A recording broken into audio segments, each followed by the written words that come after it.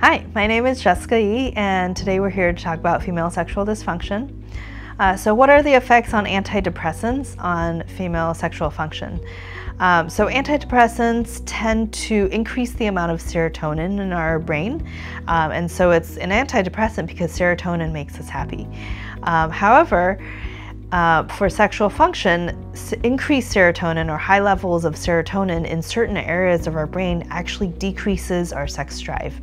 And so that's why some people, when they take antidepressants, can have a low sex drive.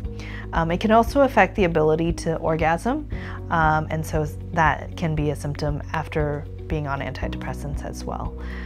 There are ways that we can treat this, so we can add additional medications that can kind of counterbalance that increase in serotonin and decrease the serotonin in specifically those areas of the brain that affect sexual function. Other ways that we definitely recommend is to take a look at which of the antidepressants you're on, because some antidepressants have more of the sexual side effect than others.